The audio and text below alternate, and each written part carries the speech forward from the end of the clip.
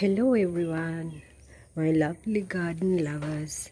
Today is not a video of how to care for plants or how to grow. Today I just want to share with you what have I done to my spider plants. So I, as a beginner gardener, had only one spider plant, and this is the mother plant, and I put it in a very big ample pot, and with time it grows so big and it gave me so many baby spider plants. Look at these spiderets. So as you can see, there are flowers also, some more are appearing, and on the other side also. So this is the mother plant, and just hold on, I will show you many more. I have put in small pots and some medium-sized pots, and in small tubs. See what I did with my spider plants.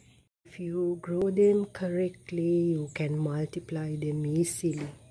So these are another spider plants. Here I have a spider plant in a coffee mug that is also growing so well.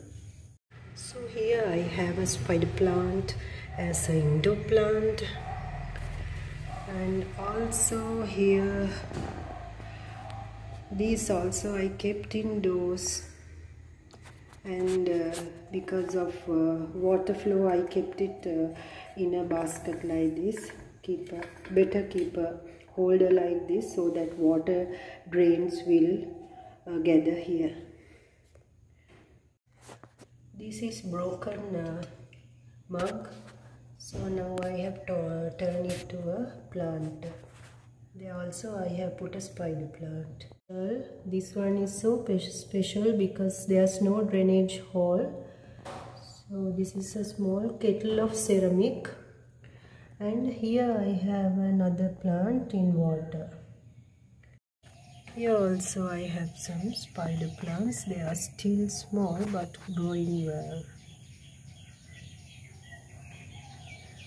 So to know how to grow them, how to propagate them, soil, watering and all the information, check the description below. I will put the links to my other videos. So this is what I did to the spider plant and multiplied them to many more. This is a beginner plant and easy maintenance plant, and one of the best air purification plants. So easy to grow and multiply. So that's how I have multiplied this spider plant. So this is a beginner plant and also very easy growing plant, very easy to maintain. So this is must have plant with beginner gardeners. So that is what I have done with one plant. Thanks for watching.